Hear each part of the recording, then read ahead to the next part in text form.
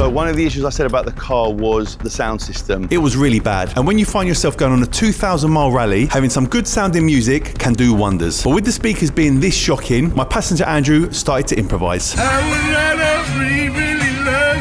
I don't think having Andrew sing in the car all the time is a long-term solution. Lamborghini have said on the newer cars, they will upgrade the sound system. However, I'm not waiting. So I took it upon myself to create the world's first custom-built sound system in a Lamborghini Revuelto. So obviously Pav, everyone knows Pav.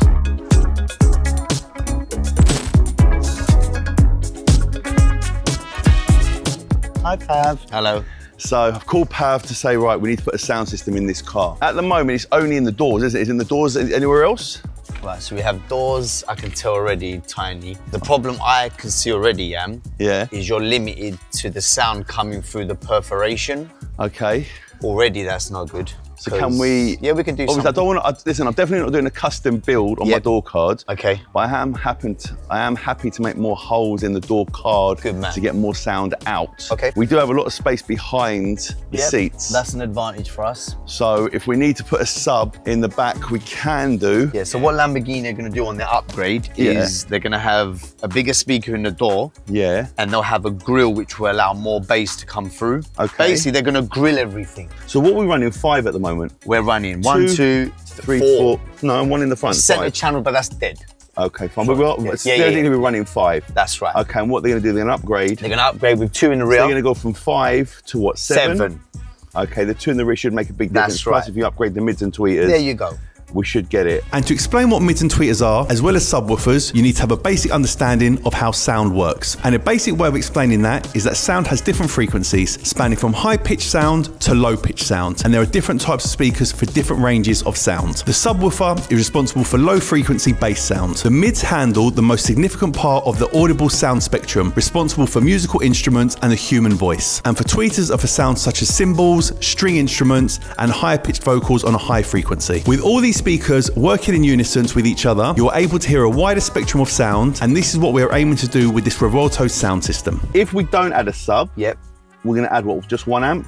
I would like to definitely add amplification, because whenever we upgrade a sound system, you will have to do some sort of amplification and some sort of processor. Okay. So we need to work out how this system works first, and then I'll be able to know what processor, what amplification, and then I'll say to you, Yan, these are our options. Pick one, bro. Okay, could we get away with 1 amp and go 4 channel? Well, I'm thinking something along the lines of going old school and maybe adding more speakers with 1 amp to do everything. So we're gonna have 1 big amp, so to speak. Yeah. But have how many channels?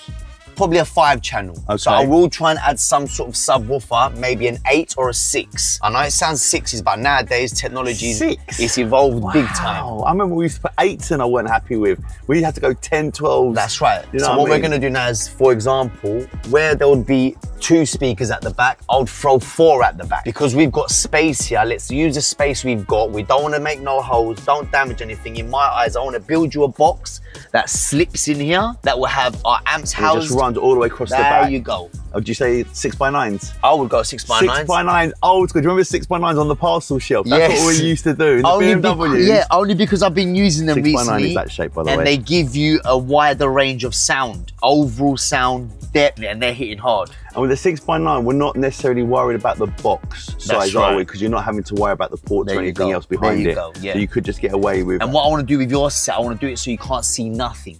So what? Yeah, but you're gonna see the box behind. We built in the same carpet. That's it, Alcantara. And we're gonna see just the grills on the front. Yeah. So what I want to do. Are you gonna run them flush, or is this grill gonna protrude? Always flush with this. I would have to start stripping this maybe this week, and then we can work out exactly how we're gonna run this. The way he's doing that, I'm peeling my stickers off.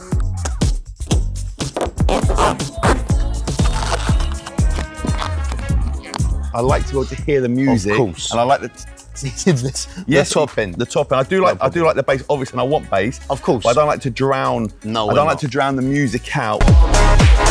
That's what I want to try and achieve from this is top end clarity. Because let's be honest now, B-line ain't happening in one of these, like proper heavy B-line. Yeah, and I don't want B-line anyway. Exactly. So let's I want bass, but I don't want. We're gonna get bass. Stupid. We're gonna get bass. Let's make some noise.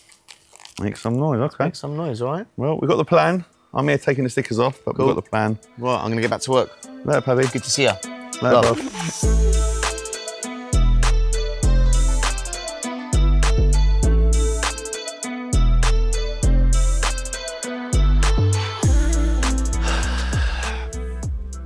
sun's shining.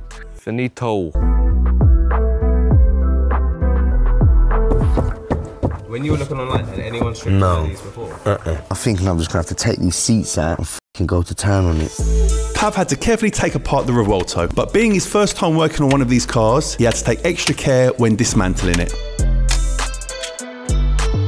As you can see, we're still stripping. I found what I was looking for, which is the amplifier, or the brain, so to speak. So we're gonna get to that now. Do a little test, make sure we know what wiring does what, and then we're gonna start stripping the doors, and then start running cables, dynamiting, so on and so forth. And now the panels were off, Pav was going to be able to assess the quality of the sound system in the Revuelto. Looking at this isn't even a 6-inch driver. Here's a tweeter. Looking at the quality of it is really bad. What we're gonna do now is take the other door card off. I wanna take these speakers out, plug back the plug that goes into the amplifier, and then we're gonna do a little test, i.e. parking sensors, car phone kit, beeps on the seat belts, any warnings, just to make sure to see what comes out through what speaker, and then we can work out what processor we need to get, so on and so forth. So what we're doing now is basically just working out what kit we're gonna go for. It's looking good so far, so let's crack on with the other door.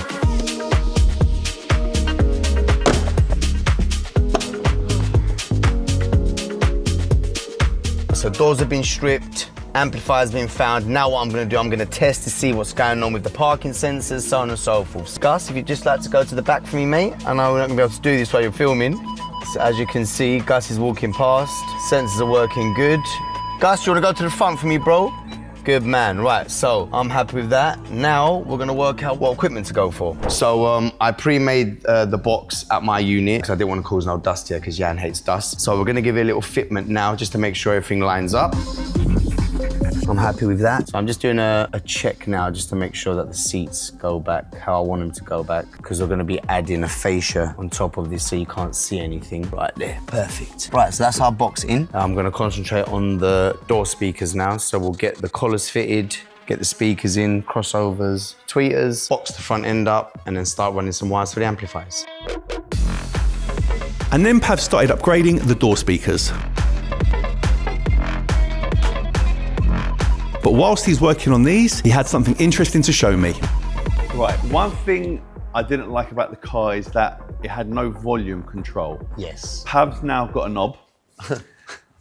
Pause. Let me see your little knob. Okay then. So, wow, it's a big one. It's a big one. Okay, and this here, as I understand it, it does volume. It does volume, bass controller, treble, and I believe you can change settings from different EQ treble as well, or no? Yes, treble as well. So literally, that'll do the volume up and down. Oh, push it. I wanted one of these fitted. People are like, oh my God, what are you doing? Do you know what? It just makes it so much easier to turn the volume up and down rather than doing that across. Better. We're gonna make a custom pod that'll fit in here, and the button will be located there. Press it. And the good thing is, I know it's a big knob, it will blend in with the vehicle because we'll kind of hide it in a way. So let's have a look at what's going in the car. So we've got a 10-inch subwoofer. Those are your mids and tops in the doors, and those are your 6x9s, and that's the amplifier that will run everything. Audison is something that we used to use all the time. And Hertz speaks for itself. So I spoke to Raj at Car Audio Security in Hayes, who supplied us all the stuff, and I told him what Pav wanted, and he said to me, to be honest, that is exactly what I would have put in the car. So Raj and Pav both had the same idea. This is not free, by the way, but they looked after me. So shout out to Raj at Car Audio Security in Hayes for supplying us everything, and also shout out for Car Audio, who are the UK distributors for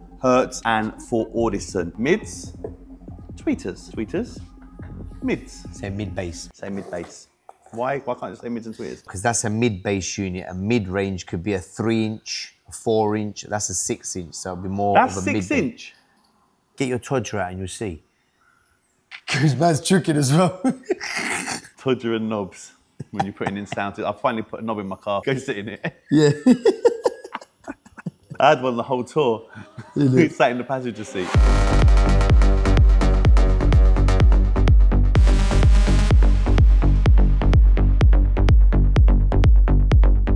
Wow. Looks good, isn't it? Okay, so this is the original panel that sits in the car in the front.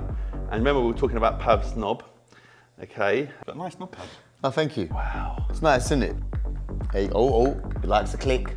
Click and collect. That's that lovely. Nice angle. That's nice, and that'll sit. Don't worry. Will it fit? Yeah, leave it to me, it's fine. How you gonna mount it in there? Leave it to me, bro. Pav? Don't worry. It looks too big, Pav. It is a bit big, don't worry. It's too big, innit? We can trim it, it's fine. Fine. I'd rather have more Yeah, yeah. Then less. Yeah, you can't add more. There you go, brother. You can always reduce. That's it.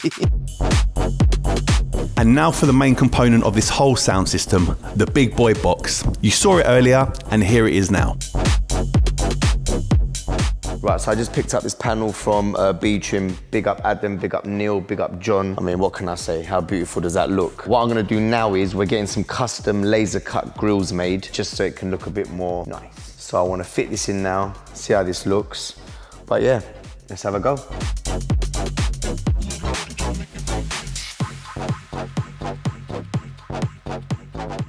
So we're just setting up the sound system now. Just like to say a big thank you to Blade from Cardio and Security, absolute legend. And we're gonna run through a few things now, make sure all the speakers are sounding good. I've got my EQ band here, so I'm gonna have a little play, a little tweak. So yeah. Pav worked his magic and I gave it a first listen. And I'll be honest with you, I was blown away. Pav, is the car done? Yes, it's done. Finish? Yes. Look. Check it out, have a look. Damn. You like it? It looks exactly like my leather. What is that, velvet? Oh, it looks well good, doesn't it? And obviously the grills now protect it, because I ain't gonna lie, I do push my seat really far back, but Pav did make sure that I didn't lose any of my space. And so if ever you want to take the box out, I would recommend you to do this. So come driver's side, recline your seats all the way forward. Yeah. Then at the top, you're gonna dip it down forward and then just slide it like this. Oh wow, that's the simple. Plugs on the passenger side. Yeah. Unplug it, slides out like this. Slides out this way, and then you slide it back in that way. That's it. The plugs are directional, so you can't muddle them up. But it wasn't finished just yet, because it was time to take the car to Car Audio Security in Hayes to get the speakers professionally tuned to my liking. So the car sounds great. Yes. We needed to give it a special tune. A little fine tweaking. So we've come down here and they're going to run the system through it and they're going to tweak it to Jan's spec. And I'm just here just to learn a few bits and bobs as well. And that's it. But yeah, I'm excited. This place is incredible as well. So I'll show you around here as well. But yeah, let's get the car tuned. Blade's about to do his magic and I'm going to jump on the car with Blade and tune it up for you. Raj, you weren't wrong, were you? When you were like, I'm getting no bass out the car. There's zero. Straight away, look at that. No, mate, it's a different. It's like he's fitted another sub in there. And I couldn't believe the difference in the sound after a tune. I can now say that the Revuelto actually had a good sound system. While I'm here with Raj is the owner of Car Audio Security. Now, Raj is OG old school. He's got like a hidden cave here where he's got some real old school cars. So Raj, if you don't mind, we'll leave them do that. Can we go and see some old school cars? Let's hold on here. We'll save Raj's car collection for another video coming soon. The issue I have now, it's hard to describe how the sound system sounds, as you guys at home won't be able to hear it through this video. But trust me, it's day and night from when we first started. It's a massive, massive improvement to how it was from factory.